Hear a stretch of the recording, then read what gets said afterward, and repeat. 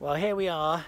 Today we are planting cricket bat willows, and we found a suitable field which is really wet, and if I pan this way you can see the wood is there and the field narrows down to a little point, and it's pretty tricky to farm it, so we've decided to plant cricket bat willows instead.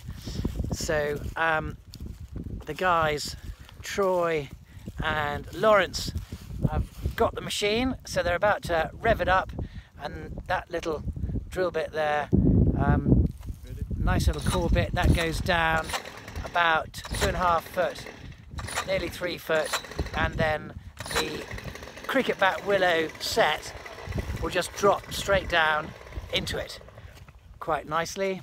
And here's one that we did earlier. You can see that's the deer guard.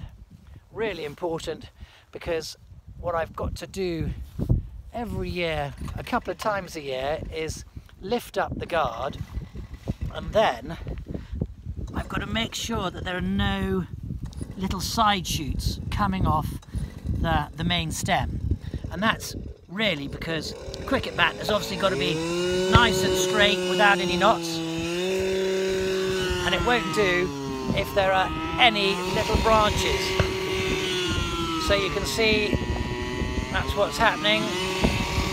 In and out they go, all the way down, and then once they've got a nice clean hole, they simply drop the new set straight down into it, and then heel it in around the bottom, and then put on a deer guard.